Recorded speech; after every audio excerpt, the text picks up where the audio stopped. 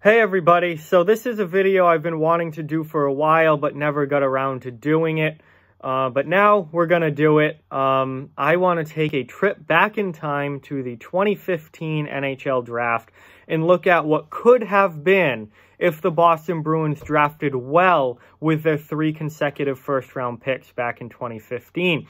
Before we start the video, I just quickly want to remind everyone to please like and subscribe if you haven't already. It greatly helps out the channel and is very, very much appreciated.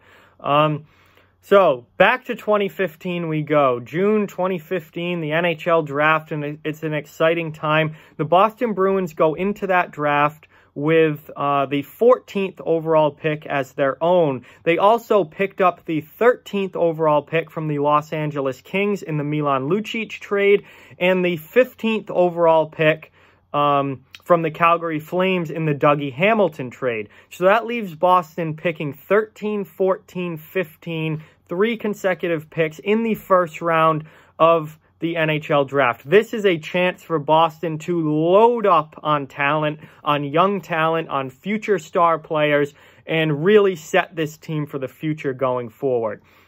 What does Boston do with those picks? At number 13, they take defenseman Jakub Zboril.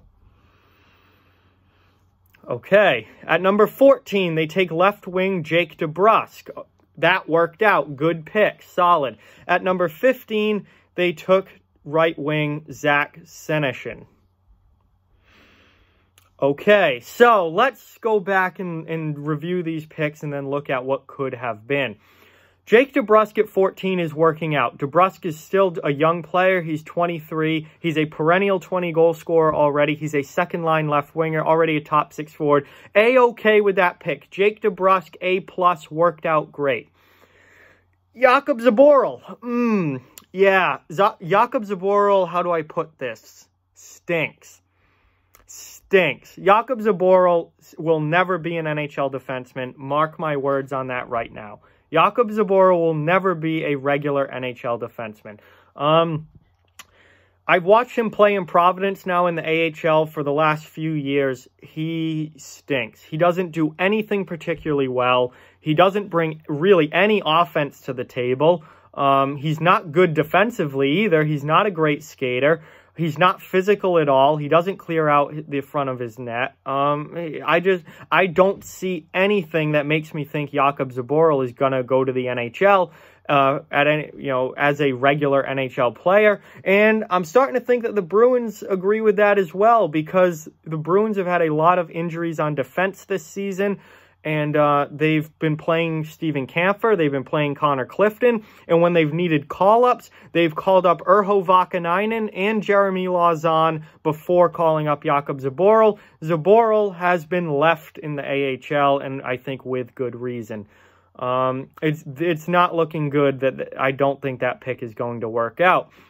The other pick, Zach Senyshyn, right wing. Let's just say I went to the Providence Bruins game last week, and Zach Senyshyn was playing on the 4th line in the AHL. Yes, he's not a 4th liner at the NHL level. He's not anything at the NHL level. He was playing on the 4th line in the AHL. That's not looking good either. Senyshyn's got some speed. He's got some skill, but I just don't see NHL level talent there, at least not yet. And 2015 was 5 years ago now.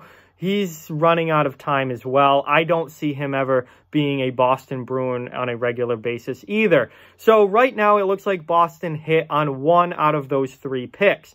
And this isn't a knock necessarily against Boston, because if you look overall statistically, drafting is very difficult. Most teams only get 2 or 3 NHL level players out of each draft. So I should be happy that Boston hit on any of them, and they did with Jake DeBrusk.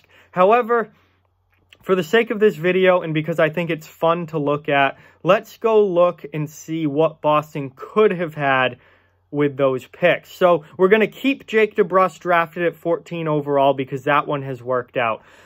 But let's look at some of the players that were drafted after Jakub Zboril and Zach Senyshyn. At number 16 to the New York Islanders went Matthew Barzal. Imagine Matthew Barzal on the Boston Bruins. Boston's a team that went to the Stanley Cup final last year with their current team. Imagine adding Barzal to this team. I mean, you probably wouldn't have David Krejci anymore because Barzal would be your number 2 center. Bergeron's obviously your number 1. Barzal would be your number 2. You wouldn't have any need for Krejci, and you probably would have traded him, hopefully to get some assets back in return, maybe some more prospects or another first-round draft pick. Either way, Barzal on the Bruins would be an absolute light show.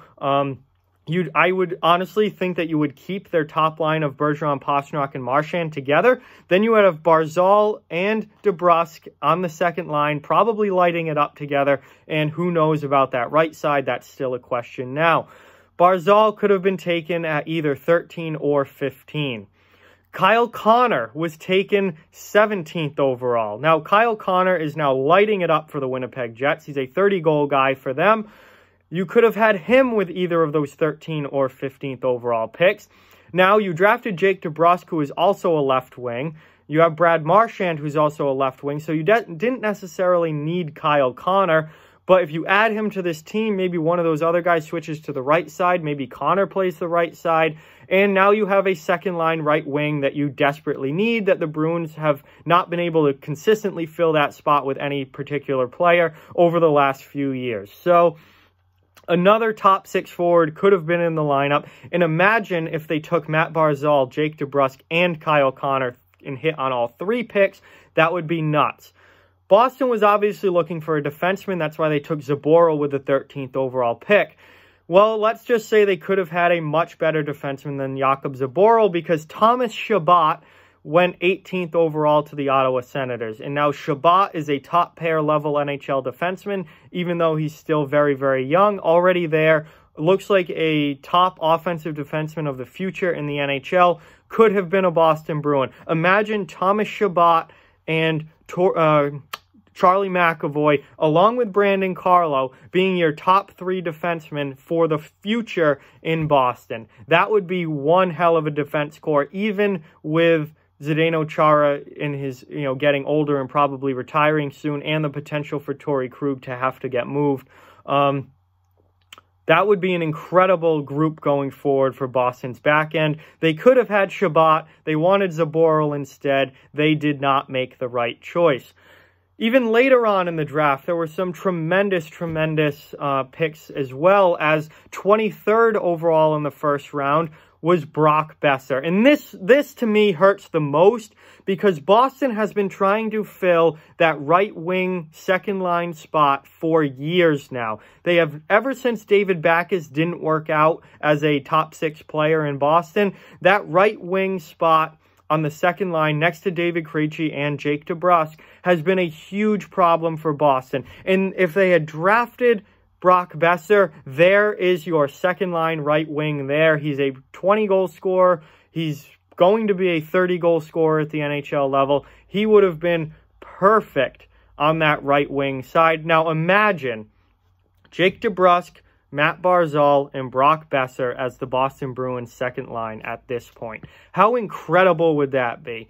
Now, that's probably unrealistic that they would have gotten all 3 of them, but imagine the team now with Jake DeBrusk, David Krejci, and Brock Besser on the right side.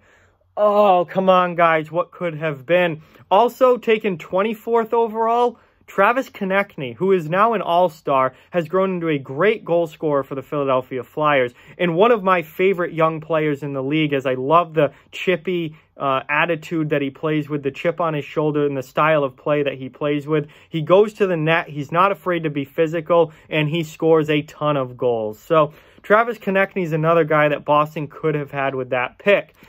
So to recap, the chances of Boston hitting on all 3 picks are very, very slim.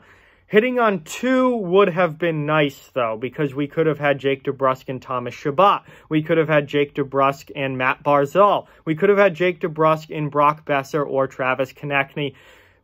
Any of that happening would significantly improve this already spectacular Boston Bruins team. Jakub Zboril, not going to work out at the NHL level. Zach Senyshyn, I don't think going to work out at the NHL level. Jake DeBrusk has good pick on Boston. They got 1 out of 3 right. they could have done so much better if they hit on another one of those picks.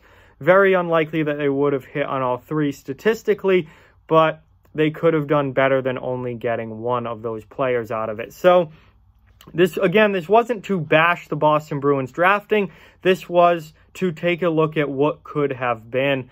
And it's scary to think about how good Boston could be if you added Thomas Chabot to that lineup, if you added Matt Barzal or Kyle Connor or Brock Besser to that lineup, or even Travis Konechny. And the one for me that hurts the most as a Bruins fan is Brock Besser, because he's a right wing, a position you desperately have needed for the last few years. He's your second line right wing spot has been such a problem. He could have easily filled that, and you missed him. You wanted Zach Senyshyn instead, who's now playing on the fourth line in the AHL. So what could have been? The Bruins kind of flubbed the 2015 draft, especially with those three consecutive picks, but at least they hit on one of them. We did get Jake DeBrusk out of it, which has worked out very, very well. But, it stings to go back and look and see what could have been. This Bruins team could be even better. But anyway, with that, I hope you guys enjoyed the video. Like, comment, share, subscribe, follow on social media. All those links are down in the description. Keep spreading the word about this channel. Let's keep this thing growing. Thank you very much for watching. Again, hope you enjoyed it, and I'll talk to you guys soon.